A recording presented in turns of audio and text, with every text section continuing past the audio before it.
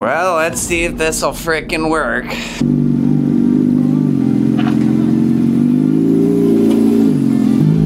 Oh man, it's close. Crotch rocket is in the living room. Crotch rocket is in the living room. This is hilarious. I like that. Well, and that is a beautiful sight. Anytime there's a sport bike in the living room, it's like, yes, please. So here's our setup. I got a table right there, all of our tools on that. You know, we've got some heavy duty tarps, like some canvases out. I've got the kickstand under a little foot right there, so the carpet underneath will stay fine. Now you're probably like, why? Is there a motorcycle in the living room? All right, so here's the deal, I'm gonna get a ferocious ECU flash done to our bike. But the weather, it's getting cold and dreary outside, and then, you know, it's gonna take at least a week for me to get this ECU back from who I send it to, and by that time, the highs are gonna be in the low 30s, it looks like. So these fairings, you know, standard manufacturer fairings aren't as bad, but aftermarket fairings, they get very brittle in the cold weather.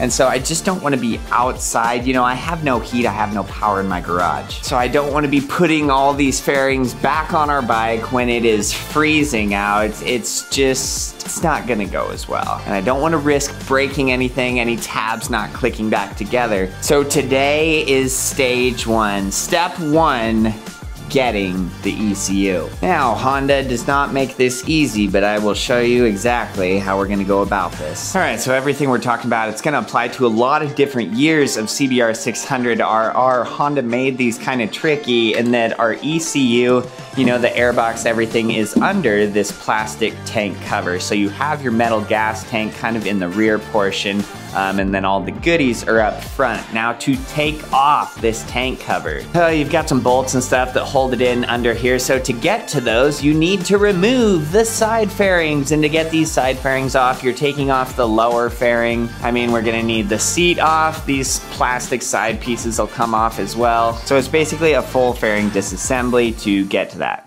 That sucks. Now, why we're doing this all is because I did kind of a custom exhaust system. So our bike is decatted. I've got a 2-inch rear pipe, that link pipe going to our wide open muffler. So it's kind of like the poor man's full exhaust. Now with that open exhaust, there is power to be gained there. We've got something that's left on the table. Now before you get an ECU flash, whether you have a slip-on exhaust or a full exhaust, you're not gaining any power. And depending on the bike and model, you may be losing power because you lost all your back pressure without adjusting your fuel and air levels, all the mapping to optimize your combustion to gain power from those changes. Now our bike, we never lost any power. Our bike never ran too lean with the system that I did. And I think that's just kind of the layout of these Honda CBRs. I mean, the exhaust system is so long there. And so I think if we had like an R6 or a ZX6R where it jetted out right here, sure, if we did a full exhaust and didn't get a flash, we'd probably be running a little bit lean. We would have lost our low end torque.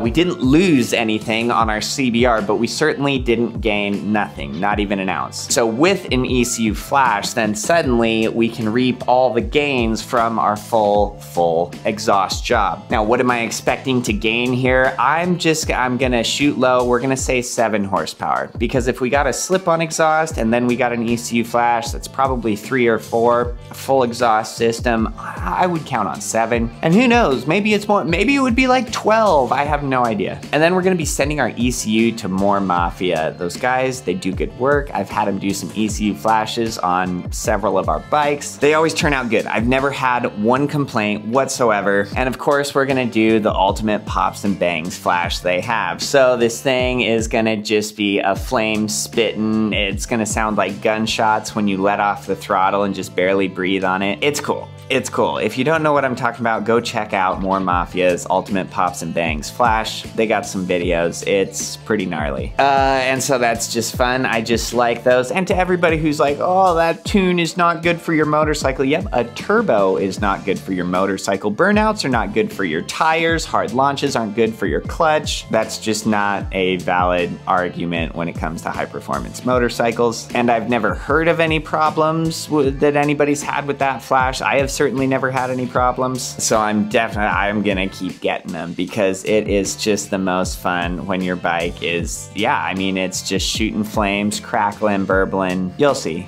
You'll see. But so anyways, I've got a couple hours before I have to get this ECU. I'm trying to get this in the mail. It's Monday today, so if I get it in the mail, we send it to Moore, I should have our ECU back by mid next week, so we should be ready to rip by next weekend. So I guess I'm just gonna rip into this. We'll just start taking out all of our different fasteners. We'll kind of work from the bottom up is the best way to do that. Things that are good to do while you're doing this, you know, if you have mismatched bolts, if your bolts are like corroded, kind of crappy, you know, the heads are kind of twisted off, just get a new bolt kit, get one off Amazon or eBay. I'll put a link to a bolt kit on there. They're like 20, 30, something like that. You can get any color of the rainbow if you want. I always just do black or silver. But bolt kit, it's good to replace all those as you're doing this. And then you're gonna have everything so torn down, you might as well throw in a new air filter, throw in a high flow, you know, a K&N air filter if you want.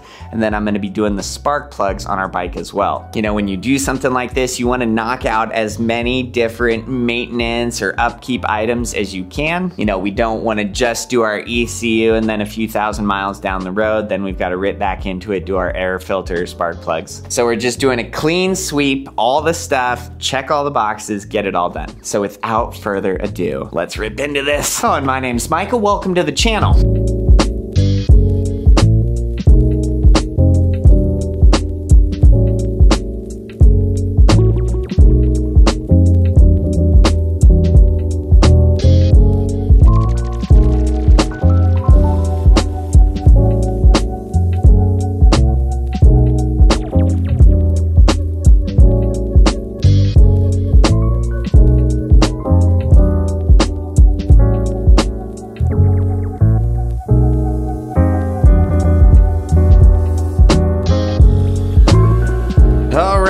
We got all the fairings off. Those were really locked in, specifically the little tabs that lock in those upper side fairings to the tank there. Sometimes you just need to get a little plastic pry tool. Here, I'll show you what I was using.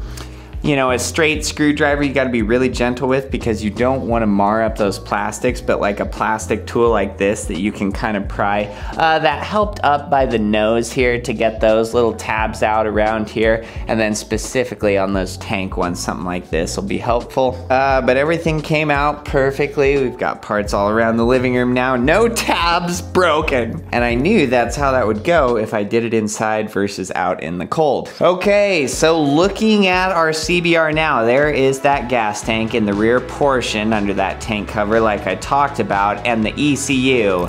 Bam, right there. You'll notice it because it has a gray and a black plug for it, usually. That could have differed year to year, but I think they all have a gray plug and a black plug. So you can see there's just this one little cross member bracket here. It's just 2 Phillips screws that hold that on, and then I'll push these tabs and just pull those plugs, wiggle them side to side, get them out. It does not take sheer muscle. If you're pulling on any of those fairings and you're like, why won't it come? Nope, you've still got a fastener, you've got some tab clicked in, you just need to follow around and look. It does not take sheer muscle for any of those. Take our 2 little screws out. And those are just in plastic. They're in the top of the airbox there. They're kind of a self-threading screw, so you'll have resistance on them until they're completely out. Don't want those screws to fall down in there. You don't want to lose those. All right, we'll just set that down out of the way, and this should just lift right on up out of there. It certainly does. So if I press on these tabs, and these are big plugs, you know, they have a lot of prongs in there. So it's gonna take a little wiggling side to side to get those out. Okay, yeah, how many prongs is that? Probably 30, but just press that tab, start your wiggling. And you don't get a ton of room there because those harnesses are so short. Oh, baby. I mean, this has never been taken out, so of course it's gonna fight us. You're so close. There we go. Voila. All right, so the way that these ECU tunes go down, first you go to the More Mafia website. Ta-da! And then you just go over to the menu, you go to ECU flashing service up there. So, and then you're just gonna enter your make, your model, all the info, the year of your bike. So we'll select Honda. It's gonna be the CBR600RR. And for these CBR600RRs, they can be tuned from 2007 to current model years. There is not ECU flashes available for the 03 to 06. And then it pops up, you can see that there is our flashing service over there. It's $325. Yes, it does add $100 to do the ultimate pops and bangs. I'm just telling you, from doing multiple ones of those ultimate pops and bangs, dude, that is just the gnarliest tune you will ever get for your bike. Now, if you do that, you don't want to have the marble mod done or have your AIS system blocked off, paravalves, anything like that. The ultimate pops and bangs is not going to work if you have that stuff done. And then you'll want to be decatted as well, because if there is still a catalytic converter in your motorcycle, if you do the ultimate pops and bangs, so you're still going to get the sound of the pop and the bang, it's certainly not going to be as loud, and there will be no fire or flames that come out when it pops. So, and I wouldn't recommend doing that pops and bangs tune to a bike that has the catalytic converter. Maybe you're thinking, oh, I still want the sound. Well, so that pops and bangs, you know, you're not getting the flame because the catalytic converter is in there stopping that. Basically, it's probably just charring and slowly plugging up that catalytic converter. So eventually, your exhaust could be plugged. I don't know. What I do know is that you want to be decatted if you do that pops and bangs tune, which you should be decatted already because cats are for losers. Okay, so beyond that, then you're going down here and you're listing your bike because it'll have, so this is the ECU flashing surface. It says 2009 to 2012. So then down below, you know, you have the option up top if you want the pops and bangs. Yes, we selected that. So, and then below that, you're filling in a little bit of additional information. So your bike year, 2010. And then it says, please list all motorcycle modifications. Because these guys at Moore's, they've done these tunes on a variety of things. So bikes with just the slip-on exhaust, bikes with a full exhaust, bikes with a full exhaust and a high-flow air filter, bikes with a full exhaust, high-flow air filter, different velocity stacks. And so they are flashing your ECU. They are putting on the exact tune that your bike needs for those modifications, so it runs perfect with whatever you have done to it. Now, my bike being, I mean, it's essentially a full exhaust system, but I can't exactly be like, well, it has an eBay muffler and then a random link pipe and then I decatted it, but it still has the factory headers. It's basically a full exhaust system. So actually what I'm gonna put on it when it says, please list all motorcycle modifications, I'm just gonna put full Tosh exhaust, no cat. That's literally gonna be perfect. That's gonna be close enough to our exact build. The flash that they have for that, for just a full exhaust system, it's gonna work just fine. Could it be, you know, slightly fine-tuned to my exact exhaust? I mean, yeah, sure. But what would we even gain 1 horsepower if our bike was dyno tuned and ECU flashed to our specific exhaust?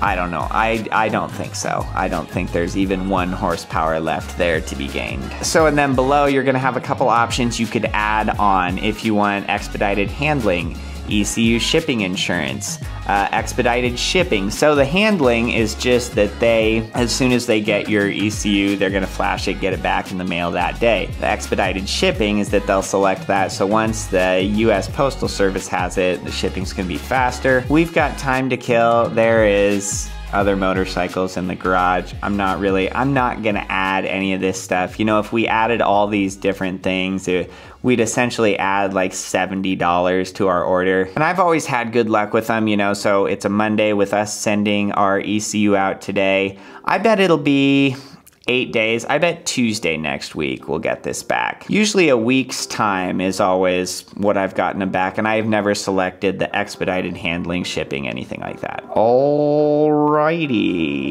so then you hit add to cart. Okay, so then you can see your order, all the details on it. So then we will just go to a checkout. No, we don't want to add any keychains. Some of their keychains are pretty cool, but. All right, so our order was placed. We got the confirmation email. Now I forgot to mention, but you're gonna have numbers on your ECU, and you can click down, expand the menu in the flash service that you're looking at. Make sure the numbers on your ECU, you know, they're gonna have like 12 different ECU numbers for different VINs and stuff like that. Make sure that your ECU number is one of the ones listed on Moore's site there. I checked ours, it certainly is. So now in the email, it's basically gonna walk you through some instructions, what exactly you do from here. So on your ECU, when you box that up, what I always do is I just have a piece of paper, you know, with my info rubber band to it, but they want your contact information. So on that piece of paper, I write my name, address, phone number. I walk them through the bike information again. So 2010 CBR, full Tosh exhaust, no cat. So that is always with the